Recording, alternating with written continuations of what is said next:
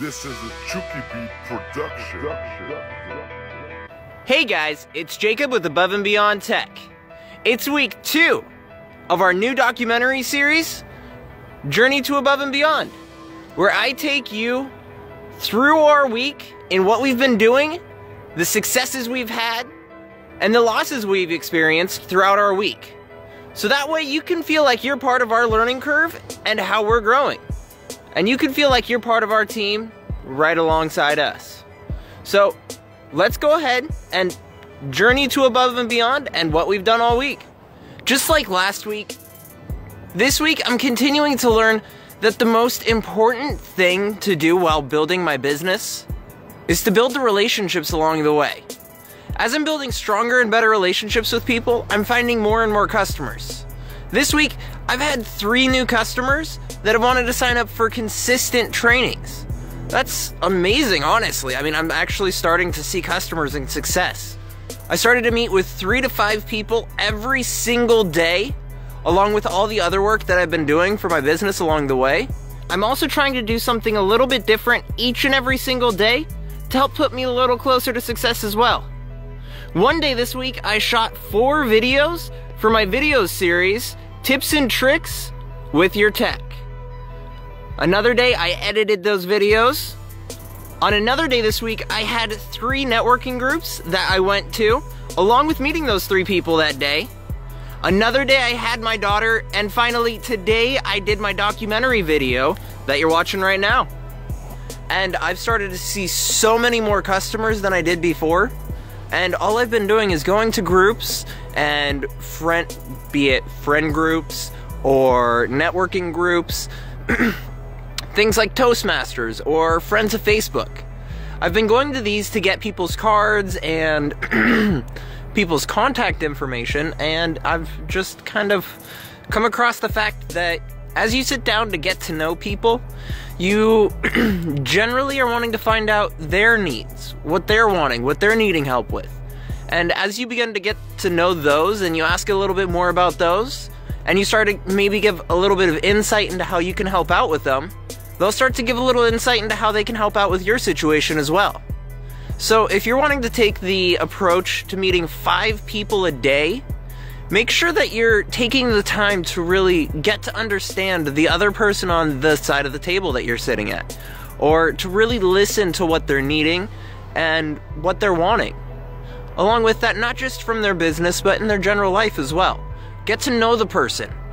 In business, you may get all wrapped up in how stressful it is, but no matter what, it all still comes back to your relationships and how well you get to know the person and how strong of a relationship you make with them.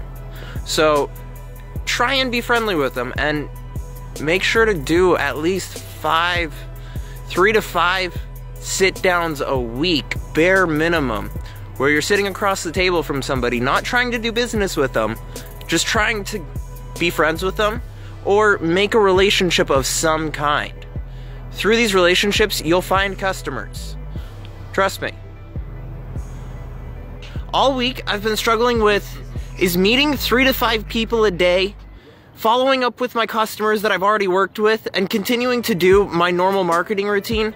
Is that really enough to get me by? Is that really enough to keep me from having to get another part-time job? Am I gonna have to go back to working 9 to 5 for somebody else? These are some of the things that I'm worrying about all week long. And as I'm continuing to just push through and meet my 3 to 5 people a day. I'm continuing to try and meet as many people as possible and get to know as many people as possible, so that way they can spread the word for me. And so far it seems to be working. This week it looks like I've picked up 3 new customers for continual learning, who just want to be able to learn every single week from me, which is really pretty cool. So I'm gonna start sitting down with those people and teaching them about their computers and their phones every week, it looks like. It's also definitely a struggle to use Snapchat a couple times a day, every single day. To document your story, it's a little bit harder than you might think through Snap if you don't have the consistency down yet. But if you don't have the consistency down, it helps build that in one area, which then helps all the areas. All in all, I'd say this week was a huge success. I picked up 3 new customers, I'm learning every day a little bit better where to find new customers and how to hold on to them a little better. And so all in all, I feel like I'm moving forward at a pretty good pace. If you have any comments or have any suggestions for helping me grow my business, or know anyone who would want to meet up and have a coffee sit down somewhere in Kitsap County, let me know in a comment below.